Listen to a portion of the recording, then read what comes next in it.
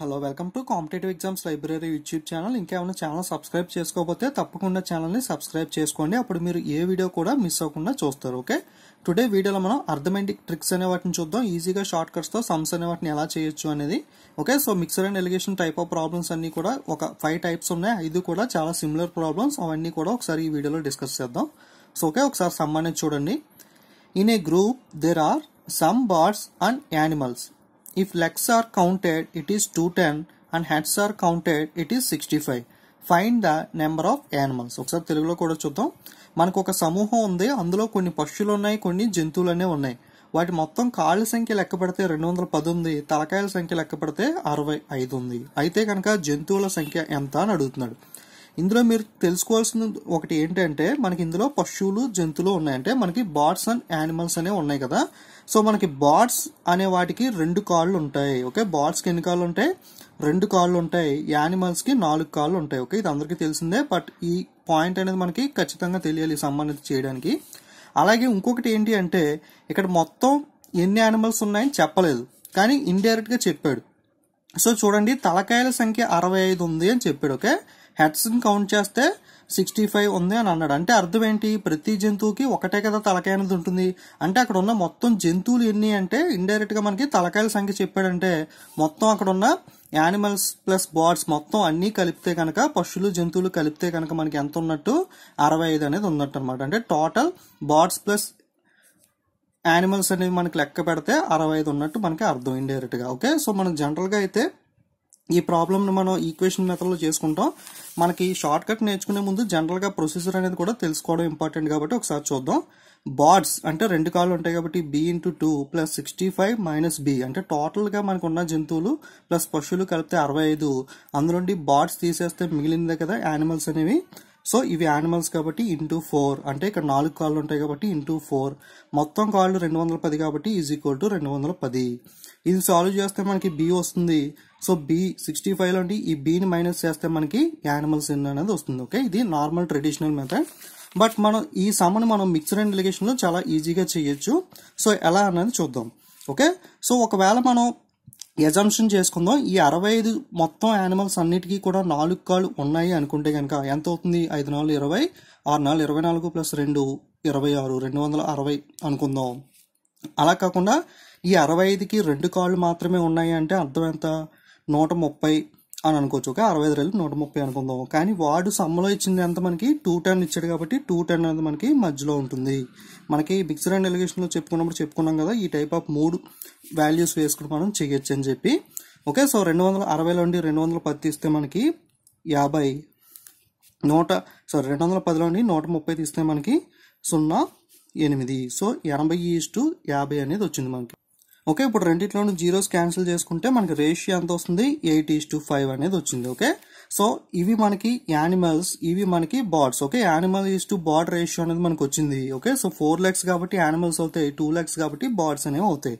మనకి కావాల్సింది ఏంటి? యానిమల్స్ అనేవి కావాలి. 8 మనకి రేషియో ప్రపోర్షన్ లో చెప్పుకున్నాం కదా, కింద ఎప్పుడు కూడా రేషియో టోటల్ వేసుకోవాలి. 8 + 5 అంత మనకి 13.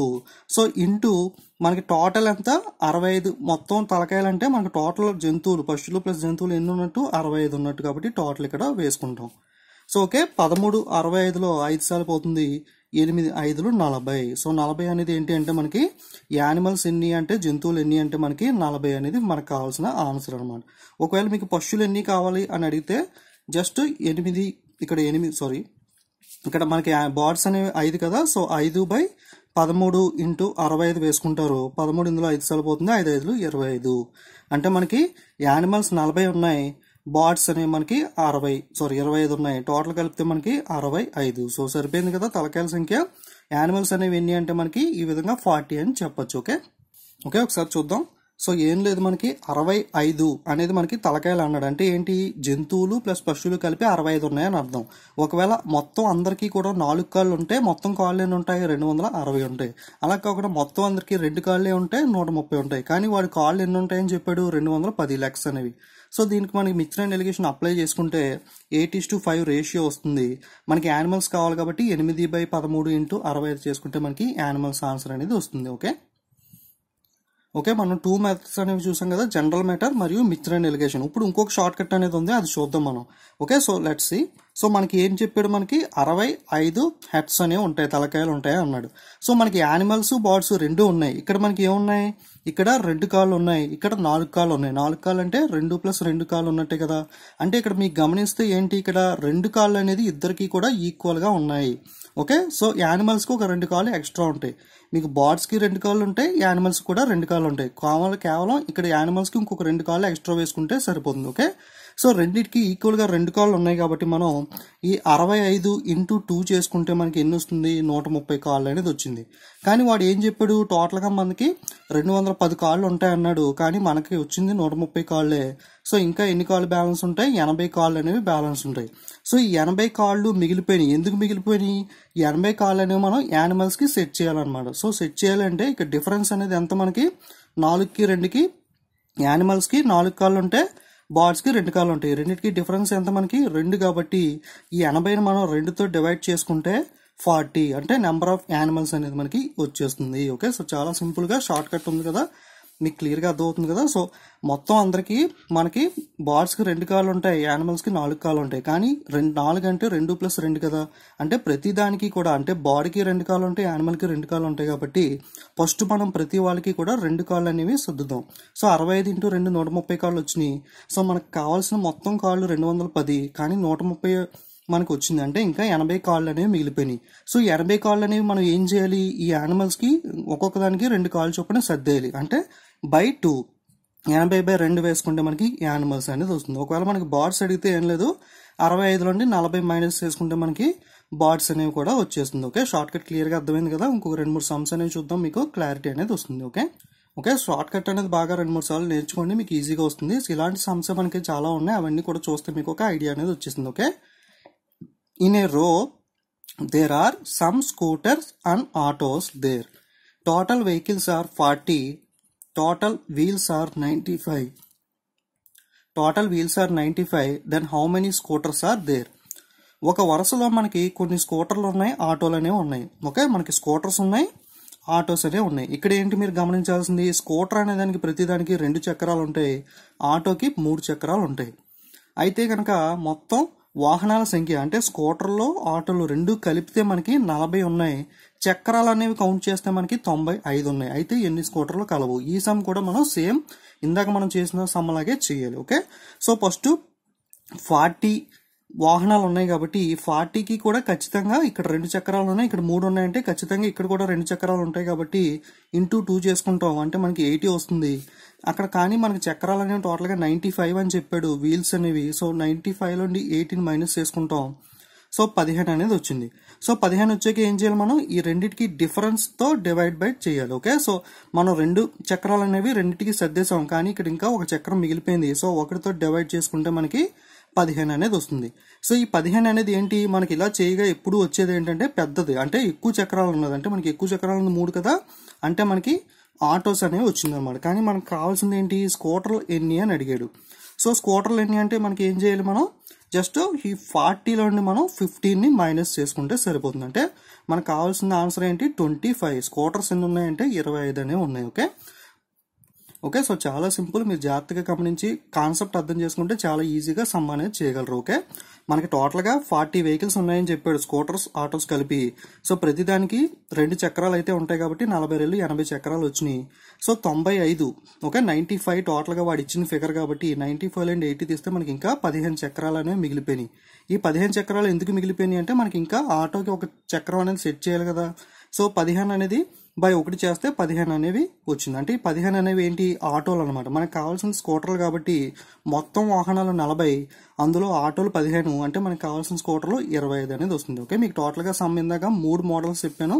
మిక్స్డ్ అండ్ ఎలిగేషన్ మోడల్లో కూడా ఒకసారి చెక్ చేసి చూసుకోండి. మీకు మిక్స్డ్ అండ్ ఎలిగేషన్ వస్తే అందులో కంటిన్యూ చేయండి, లేదా ఈ మెథడ్ నచ్చితే ఈ మెథడ్ అనేది కంటిన్యూ చేయండి. నేనైతే ఈ మెథడ్ అనేది ప్రిఫర్ చేస్తాను, ఈజీగా తేలిపోతుంది. ఓకే, ఇప్పుడు నెక్స్ట్ ఇంకో సమ్ అనేది చూద్దాం. An amount of 6,000 is divided by among 900 men and women. Each man gets 5 rupees and each woman gets 8 rupees. So find the number of men. Okay, so ఇటువంటి sums మనం ratio and proportion లో discuss చేసాం కదా, ఒకసారి మళ్ళీ చూద్దాం. 600 రూపాయలను 900 మందికి పంచాలి మొత్తం. ఓకే, 600 రూపాయలు ఉన్నాయి మన దగ్గర డబ్బులు అనేవి. ఈ డబ్బులు మనం ఎంతమందికి పంచాలి? 900 మందికి పంచాలి. అందులో మనకి పురుషులు ఉంటారు, మహిళలు కూడా ఉంటారు. ప్రతి పురుషునికి మనకి 5 రూపాయలు, ప్రతి స్త్రీకి 8 రూపాయలు చొప్పున పంచితే కనుక మొత్తం పురుషులు ఎంతమంది ఉంటారు, మేల్ పర్సన్స్ ఎంతమంది అని అడుగుతున్నాడు. ఓకే, 600 రూపీస్, 6000 రూపీస్ ఉన్నాయి, 900 పీపుల్ ఉన్నారు. అందులో మేల్ అండ్ ఫీమేల్ కూడా ఉన్నారు. మేల్ కి 5 రూపీస్, ఫీమేల్ కి 8 రూపీస్ చొప్పున మనం డిస్ట్రిబ్యూట్ చేస్తే కనుక మెన్ ఎంతమంది ఉంటారు, ఓకే, మేల్ పర్సన్స్ ఎంతమంది ఉంటారు అని అడుగుతున్నాడు. మనం చూసాం కదా, డిస్కస్ చేసాం ఆల్రెడీ. సేమ్ కాన్సెప్ట్ మనం ఇందాక 2 సమ్స్ ఏ విధంగా అయితే చేసామో అదే విధంగా చేయాలన్నమాట. ఓకే, సో చూడండి మనకి 900 మంది ఉన్నారు. సో ఈ 900 మందికి మనం ఫస్ట్ ఇక్కడ 5 రూపాయలు, ఇక్కడ 8 రూపాయలు ఉంది కాబట్టి 5 రూపాయలు అయితే ప్రతి వాళ్ళకి ఇవ్వాలి కదా కన్ఫామ్ గా. సో 5 రూపాయలు అనేది ప్రతి వాళ్ళకి పంచుదాం. అంటే 9×5 45, 4500 రూపాయలు వచ్చింది. కానీ మనకి పంచాల్సిన అమౌంట్ మొత్తం ఎంత? 6000. అంటే 6000 నుండి 4500 తీసేస్తే మనకి ఎంత వచ్చింది? 1500 రూపాయలు వచ్చింది. సో ఈ 1500 రూపాయలు తేడా ఎందుకు వచ్చింది అంటే మనం వీళ్ళకి 3 రూపాయలు అనేది ఎక్స్ట్రా ఇవ్వాలి కదా. ప్రతి వాళ్ళకి 5 రూపాయలు చొప్పున పనిచేసాం. కానీ ఫీమేల్స్ కి, ఓకే, వీళ్ళకి 5, వీళ్ళకి 8 డిఫరెన్స్ ఉంది కదా మనకి. 3 రూపాయలు, ఆ 3 రూపాయలతో డివైడ్ చేయాలి మనం. అంటే 3 5 1500, సారీ 3 5 15. సో 500 అనేది ఆన్సర్ వచ్చింది. సో ఈ 500 అనేది ఏంటి, మనకి ఎప్పుడు కూడా వచ్చే ఆన్సర్ పెద్దదని చెప్పుకున్నాం కదా. పెద్దదంటే ఏంటి? 8. అంటే మనకి స్త్రీల సంఖ్య. అంటే 500 ఏంటి మనకి ఉమెన్ అనమాట. ఓకే, ఉమెన్ ఎంతమంది ఉన్నారు మనకి? 500 మంది వచ్చారు. కానీ మనకు కావాల్సిన ఆన్సర్ ఏంటి? పురుషుల సంఖ్య, అంటే మెన్ కనుక్కోవాలి మనం. టోటల్గా 900 మంది ఉన్నారు, ఉమెన్ 500. అంటే 900 నుండి 500 తీసేస్తే మనకి మెన్ ఎంతమంది ఉన్నారు అనేది వస్తుంది. ఓకే, 400 అనేది మనకి కరెక్ట్ ఆన్సర్ అనేది వస్తుంది. ఓకే, సో మీకు ఈ మెథడ్ కన్ఫ్యూజింగ్ ఉంటే మిక్స్డ్ డెలిగేషన్ ఫాలో అవ్వండి. సో అది కూడా బాగానే ఉంటుంది. సో మీరు జస్ట్ ఎక్కడ కన్ఫ్యూజ్ అవుతారంటే ఇక్కడ డివైడ్ చేశాక ఒక్కొక్కసారి వచ్చే ఆన్సర్ మనకి మేలా ఫీమేల్ అనేది మీరు జాగ్రత్తగా గమనించుకోవాలి. మనకి ఎప్పుడు ఈ విధంగా డివైడ్ చేశాక వచ్చే ఆన్సర్ అనేది పెద్ద ఆన్సర్ అవుతుంది అన్నమాట. పెద్ద ఆన్సర్ మీన్స్ ఇక్కడ 5, 8 ఉంటే కనుక పెద్ద అమౌంట్ ఏదైతే ఉందో వాళ్ళకి. సో ఇక్కడ 8 రూపాయలు అనేది ఎవరికి పంచుతున్నాం మనం? స్త్రీలకు. కాబట్టి వచ్చే ఆన్సర్ అనేది మనకి స్త్రీ అవుతుంది అనమాట. ఓకే, స్త్రీలు 500 అవుతుంది.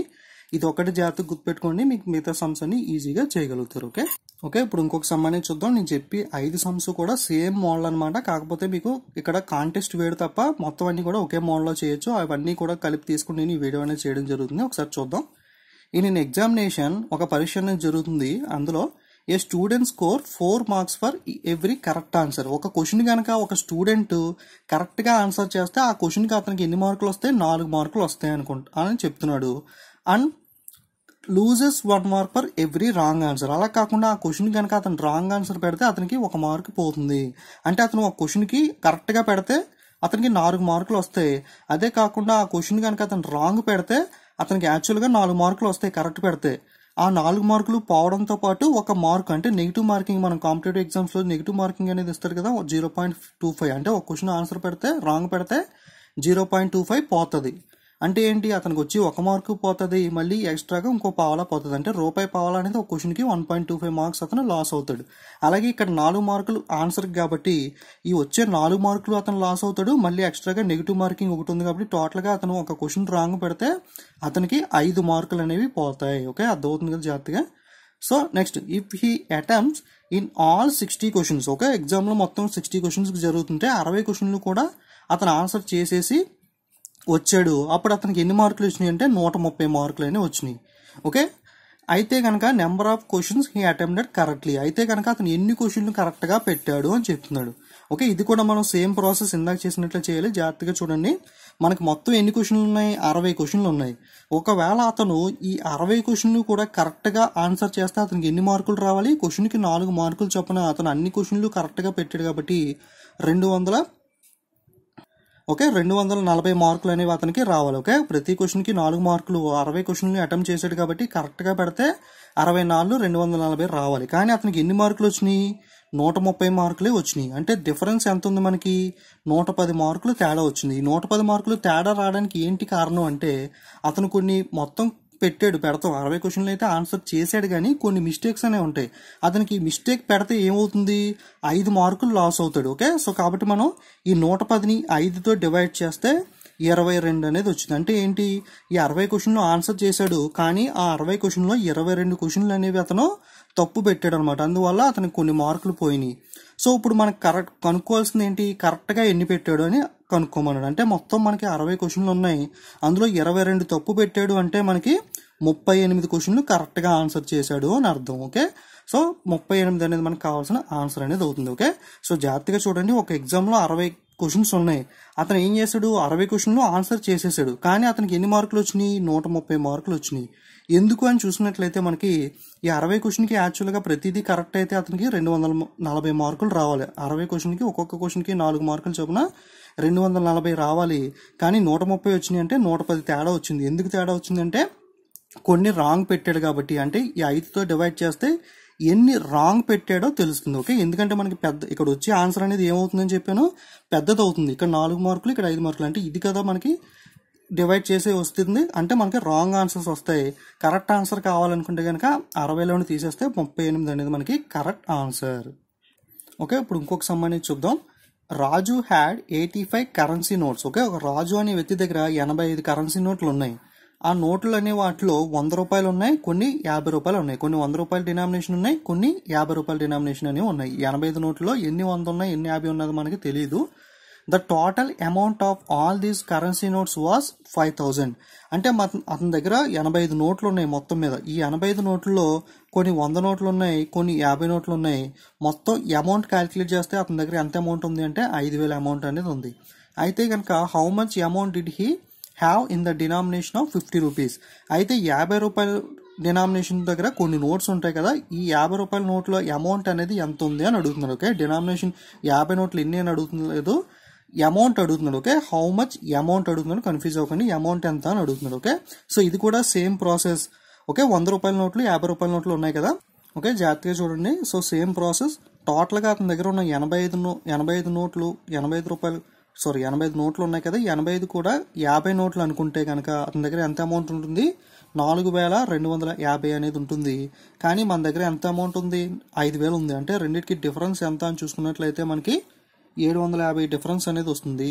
ఈ 750 డిఫరెన్స్ ఎందుకు వచ్చింది అంటే మనకి రెండింటికి డిఫరెన్స్ వేసుకోవాలి కదా. 100కి 50కి డిఫరెన్స్ ఎంత, బై 50 వేసుకుంటే మనకి 15 అనేది రావడం జరుగుతుంది. సో ఈ 15 అనేది ఏంటి, మనకి వచ్చేది ఎప్పుడు ఏమని చెప్పుకున్నాం మనం, పెద్ద వాల్యూ అంటే 100 రూపాయల నోట్లు అనమాట ఈ 15 అనేవి. సో 100 రూపాయల నోట్లు అనేవి మనకి 15 ఉన్నాయి.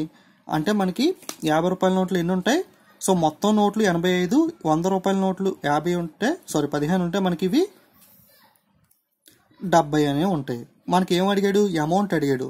అంటే 50 రూపాయల నోట్లు 70 ఉన్నాయంటే అమౌంట్ ఎంత ఉన్నట్టు, 3500 అమౌంట్ అనేది ఉన్నట్టు. ఓకే, సో మొత్తం డినామినేషన్ 50 రూపాయలకు సంబంధించి అమౌంట్ ఎంత, 3500. ఓకే, జాగ్రత్తగా చూడండి. సో 85 నోట్లు ఉన్నాయి అతని దగ్గర మొత్తం. అందులో 100 రూపాయల నోట్లు కొన్ని ఉన్నాయి, 50 రూపాయల నోట్లు కొన్ని ఉన్నాయి. అమౌంట్ మొత్తం క్యాలిక్యులేట్ చేస్తే 5000 ఉంది. సో మొత్తం అన్ని నోట్లు కనుక మనం 50 రూపాయల చొప్పున పంచితే ఇందులో మనకి 2 50 ఉంటాయి కాబట్టి 4250 వచ్చింది. మన దగ్గర ఉండాల్సిన అమౌంట్ 5000, కానీ 750 తక్కువ వచ్చింది. అంటే ఈ డిఫరెన్స్ డివైడ్ బై చేస్తే 50తో మనకి ఈ 100 రూపాయల నోట్లు ఎన్ని ఉన్నాయి అనేది వస్తుంది. అంటే 100 రూపాయల నోట్లు ఎన్ని ఉన్నాయంటే 15 ఉన్నాయి. మొత్తం నోట్లు మన దగ్గర 85 ఉన్నాయి. అందులో 100 రూపాయలు 15 అంటే మనకి 50 రూపాయల నోట్లు ఎన్ని, 70 నోట్లు అనేవి ఉన్నట్టు. సో 50 రూపాయల నోట్లు 70 ఉంటే 70 ఇంటూ 50 చూసుకుంటే మనకి 3500 రూపాయలు అనేది వస్తుంది. ఓకే, ఓకే, సో ఇవి 5 మోడల్స్ అనేవి. మీరు ప్రతిదీ కూడా ఒకసారి మిక్స్డ్ అండ్ ఎలిగేషన్ స్టార్టింగ్లో చెప్పాను కదా, ఈ మోడల్లో కూడా ట్రై చేసి చూడండి. మిక్స్డ్ అండ్ ఎలిగేషన్ అండ్ ఈ మోడల్లో ఏది మీకు కన్వీనియంట్గా ఉంటే ఆ మోడల్లో మీరు ప్రాబ్లమ్స్ అనేవి కంటిన్యూ చేయండి, సాల్వ్ చేయడం. మీకు హోంవర్క్ సమ్ అనేది ఒకటి ఉంది. సో చూడండి, మొత్తం జంతువులు పశువులు కలిపితే మిక్స్ చేసి ఉన్నాయి. అందులో మనకి తలకాయలు చూసుకుంటే హెడ్స్ అనేవి 100 ఉన్నాయి, లెగ్స్ కాళ్ళు చూసుకుంటే 360 కాళ్ళు అనేవి ఉన్నాయి. అయితే కనుక నెంబర్ ఆఫ్ యానిమల్స్ జంతువులు అనేవి ఎన్ని ఉన్నాయి. ఈ సమ్ అనేది మీకు అర్థమైతే కనుక నేను చెప్పిన కాన్సెప్ట్ అనేది సాల్వ్ చేసి మీరు కింద మీ ఆన్సర్ అనేది కామెంట్ చేయండి. అలాగే చూస్తున్న ప్రతి వాళ్ళు కూడా వీడియోస్ని లైక్, కామెంట్, షేర్ చేస్తూ ఉండండి. అలాగే ఇంకేమైనా ఛానల్ సబ్స్క్రైబ్ చేసుకోకపోతే తప్పకుండా ఛానల్ని సబ్స్క్రైబ్ చేసుకోండి. Okay, so don't forget to subscribe and share. Okay, me feedback అనేది కింద కామెంట్స్ రూపంలో ఇవ్వండి ఆన్సర్తో పాటు. సో నెక్స్ట్ వీడియోలో మనం ఇంప్రూవ్ చేసుకుందాం. Okay, thank you.